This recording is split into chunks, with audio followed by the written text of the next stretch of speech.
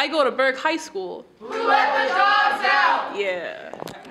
And this poem is called On the Shoulders of Giants. My mother used to tell me stories. When I was in fits of self-loathing and bitterness, she would breathe the words across my soul and hope against hope they'd be able to make it up to my mind in the darkness. Like climbers trekking through the unworthiness and lighting candles of wonder in the caverns of despair, she would say to me, "You reside on the shoulders of giants."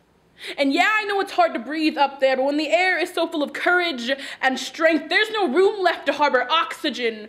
Baby, she would say, you are unstoppable. Because what you fail to realize is you are one of the greatest of the greatest of the greatest. Just the fact that you are standing here now means your DNA is hard-coded with riboflavin strands of beauty and violence and power. Baby, each time you breathe, you are inhaling years of slavery and abuse, corruption and condemnation, but history has proven that no object that touches your lips can leave unscathed. Child, you expel genius and equality. Baby, they injected you with syphilis. Don't you know that no disease can touch you? Because we've lived through them all. Your lungs are blackened with the years of smoke left over from when they tried to burn you. Yet here you are, breathing. They tried to dishearten you with the years of spiritual rape and mental torture. Baby, your heart beats with the strength of the warriors that have came before.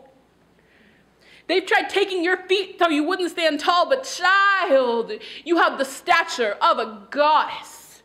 You are immune to the terrors of this world because when your soul was residing in the space between black and white and you chose to oversee, to overcome, and to overpower this world as a black child, God knew you didn't need no more problems, baby. Listen to me.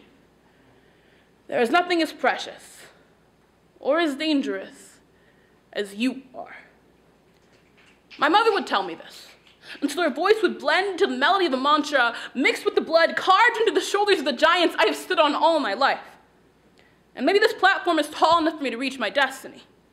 For I have walked thousands of miles. I have been burned, cut, stabbed, shot, beaten down, stripped, cast out, objectified, belittled, dominated, raped, spit on, whipped, lynched, put down, choked, blind, killed, running out of breath.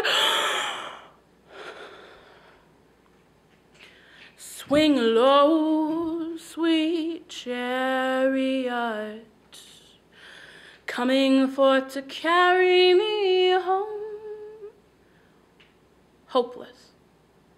But we are not alone. We are not alone. I have never been alone. Because when the shadow you cast stretches throughout generations, you know you straddle the shoulders of giants.